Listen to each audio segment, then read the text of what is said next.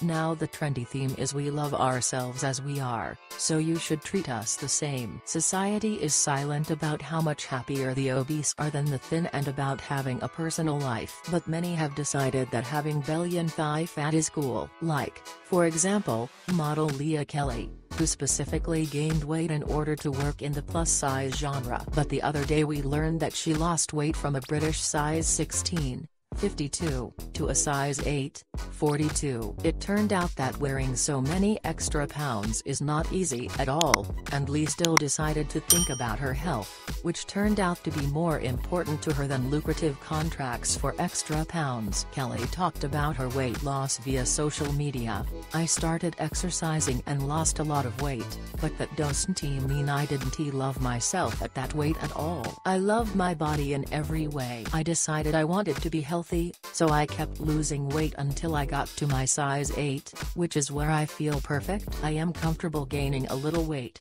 If I suddenly don't feel like going to the gym, I can still lose weight. My weight and dimensions do not determine how sexy and beautiful I am. And you have to exercise out of love for your body, not out of hatred for it. I started when I was 19 and was extremely unsure of myself, ashamed of my shape. Then I got fat on purpose so that I could be in demand in the fashion industry. It was a time when I learned to love my body. And now I see the healthiest version of myself I've ever seen."